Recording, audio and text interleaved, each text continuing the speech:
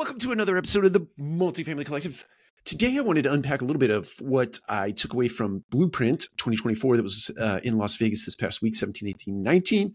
I took a very late afternoon flight, which means getting in super late back to Atlanta last night. So I think it was 3 o'clock in the morning by the time I got back to my house. But the conference itself, amazing. Martin and his team really put together a conference that is just, in my mind, one of the top-notch conferences as it relates to bringing together people who create technology, people who invest in technology, people who use technology in the multifamily space, and other aspects of the built space. So it's not just multifamily.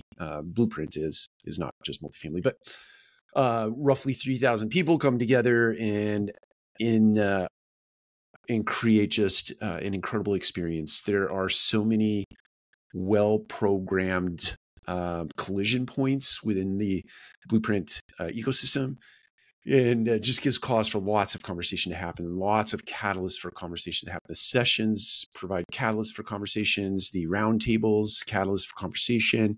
Certainly the way that the footprint of the trade show floor is organized, lots of catalysts for conversation, collision points where people come together and just have, hallway talk or water cooler talk. And as we all know, when many minds come together, there is something that is created called the third mind, where ideas just sort of bubble up and percolate to the top, and you walk away thinking about things that you can do to either enhance your operation or enhance your investment thesis or methodology, or increase the products and services that you're offering out into the real estate space. But it was interesting to me, the energy in the room was as it was last year. Last year, I think I took away that the energy in the room was a little bit anxious, and that is to say that the economy was different. There was a lot of uncertainty. Interest rates, I think, at the time were either still rising or they had started to peak out.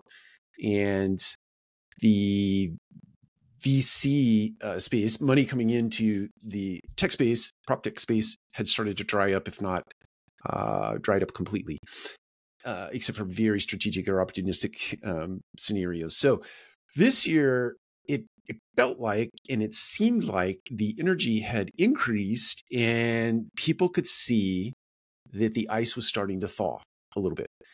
And certainly, interest rates were adjusted as we were in the conference.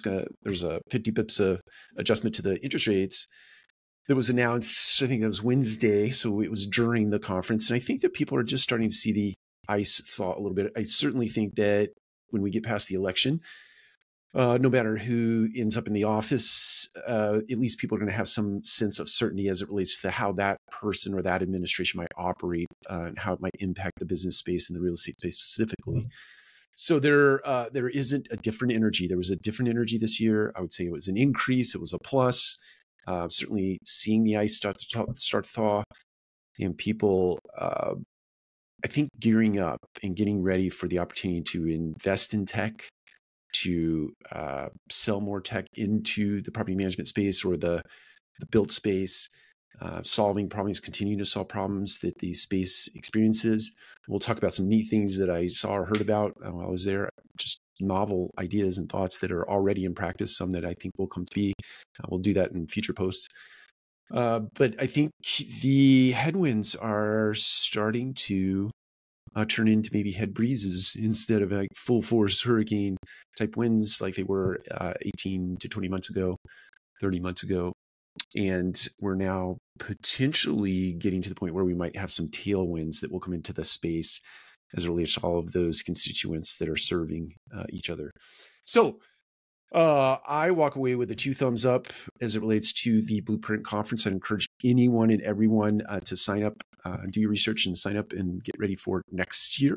Make sure you write that into your budgets, author it in this year so that you can go ahead and sign up now. And then I would certainly encourage everybody to start to think about how you're going to utilize technology, whether it be AI or some other forms of technology in the coming year of 2025. And certainly Blueprint is a place, a great resource to go and learn more.